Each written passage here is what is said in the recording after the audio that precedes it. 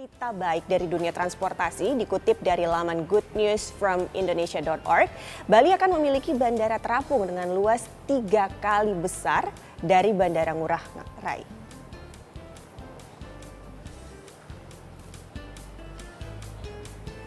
Bandara Terapung pertama di Indonesia ini rencananya akan dibangun di kawasan Bali Utara, tepatnya di Buleleng. Dengan luas 1.400 hektar, landasan pacu bandara ini akan mengapung tepat di atas laut.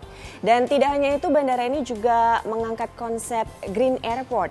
Ini memanfaatkan energi dari arus laut, solar cell, dan geothermal dengan kapasitas 35 MW.